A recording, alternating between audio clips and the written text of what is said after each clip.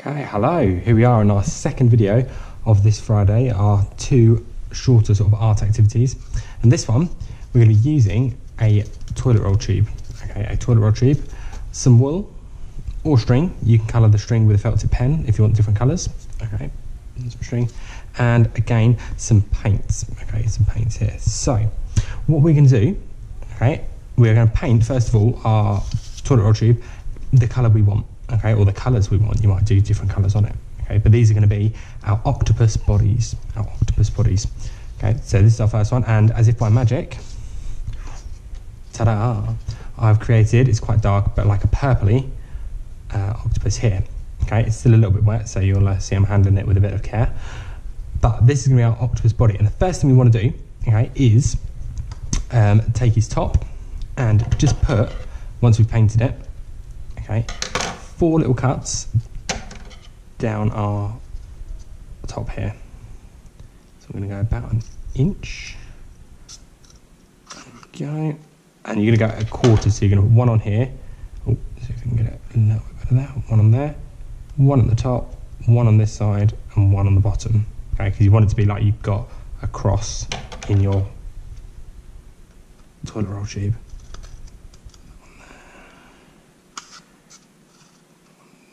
So I'm turning it kind of a quarter turn each time. And that one there. Okay.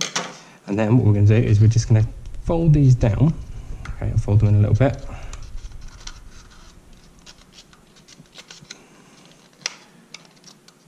To create kind of a top of our octopus. And you can use some, obviously they want to be about the same length ones, a couple of one, or a little bit longer.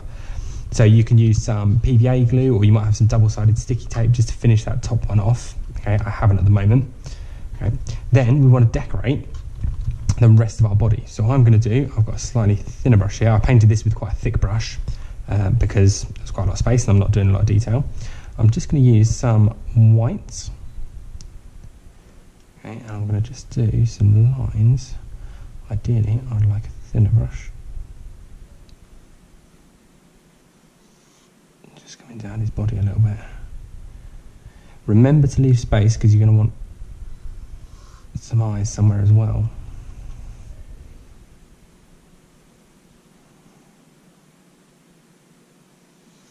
I'm just doing some little swirls here. I'm going to do my face up there, so I'm going to leave a little bit of a gap. Down to the bottom. One more, just on this side here. Okay, and then I'm going to kind of wipe that white off a little bit, and I'm going to use some yellow. Ideally, if I can, get it on the edge of my brush, and I'm just going to put some little spiral dots.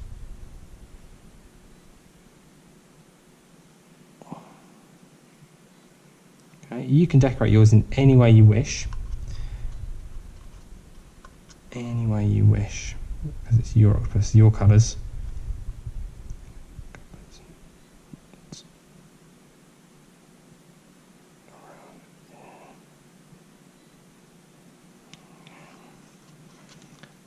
I've got one just along here as well.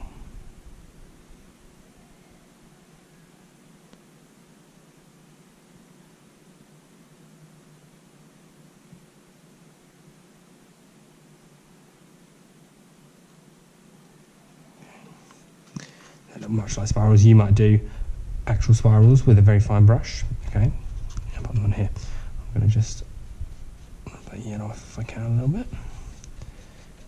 I'm going to draw my white circles for the eyes. However, I'm going to have to wait for them to dry.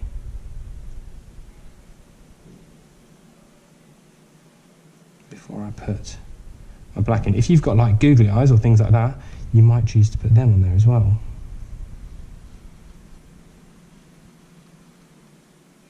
Do here a little bit like we'd have done our pufferfish eyes.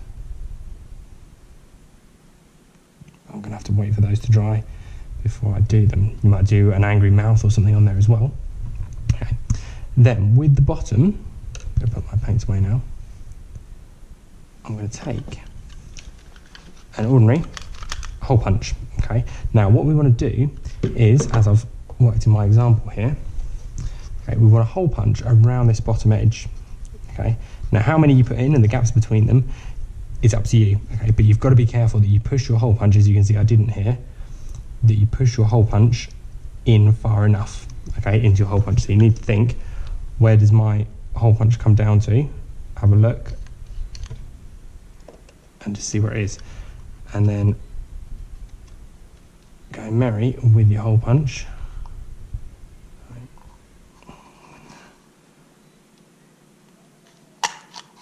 Okay, and you end up with, you can see, some little holes. Turn them a little bit. Okay, some holes here. Turn them a little bit more. Oh.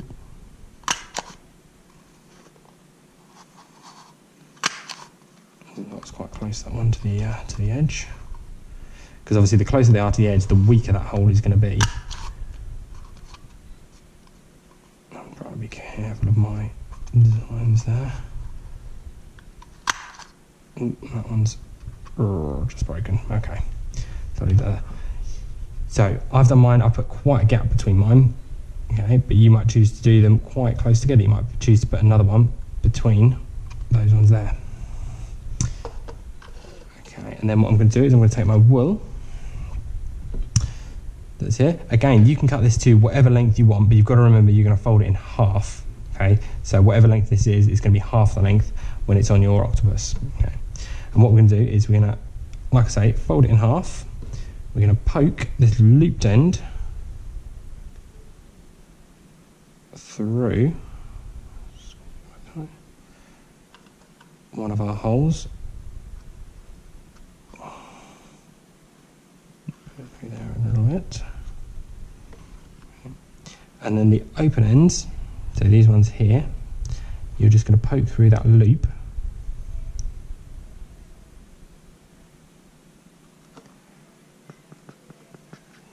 And put it tight so that it hangs down.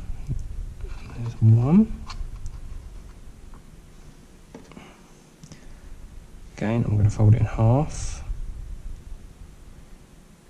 Pull my loop tight.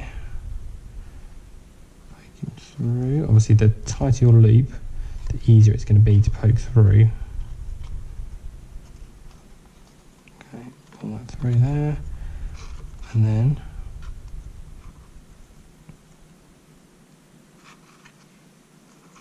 pull them through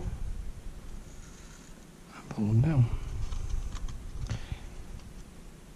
I can see where I've put some paint on the desk. I'll have to clean that off in a moment.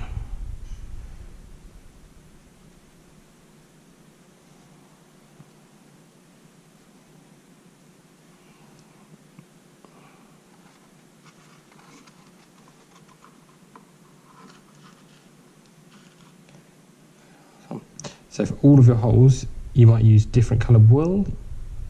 You can use different lengths of wool. Okay, you can choose, but for each of your holes, you're going to put some wool hanging down from them. Okay,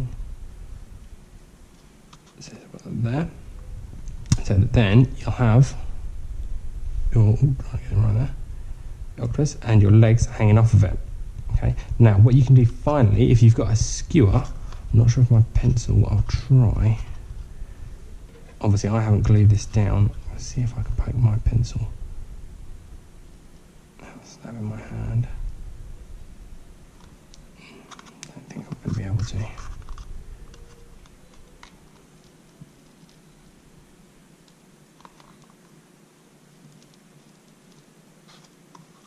I've got it through a couple.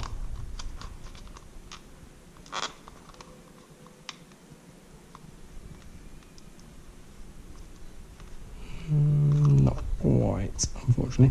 But if you've got something that can poke a hole in the top of your octopus, what you can do is then use a piece of, again, a piece of string, okay, or wool that you've been using, to hang through here, tie a knot in it, poke it up and poke it through, and then you'll be able to hang your octopus, okay, from wherever you want to hang them. You might have a whole family of octopus, or octopi, I think it is, if you've got them there. But obviously I'm going to put my pupils in my eyes and put maybe a little mouth underneath. Okay? But that is our 2 little art activities, arty crafty activities for today. Okay, I look forward to seeing them when they are done. Okay, like I say, you might pick both, you might pick one, okay, but have fun making them, okay, have fun. You might do them as a whole family. Okay, take care and see you soon.